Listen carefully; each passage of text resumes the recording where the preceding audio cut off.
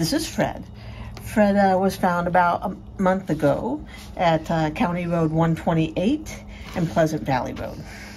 No owner has been located for him, so he is looking for a new home at this time. Fred does have some food aggression from his time out. It has diminished since being here and having a steady food bowl. Hey, Fred. But, so you can like do that, and before he'd growl, and now he doesn't. So now that he has a full belly all the time, he's good.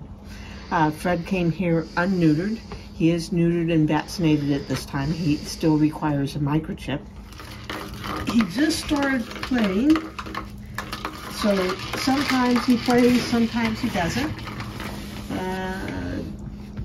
But I expect as he gets more secure and the legs, he will become more of a playful kitten.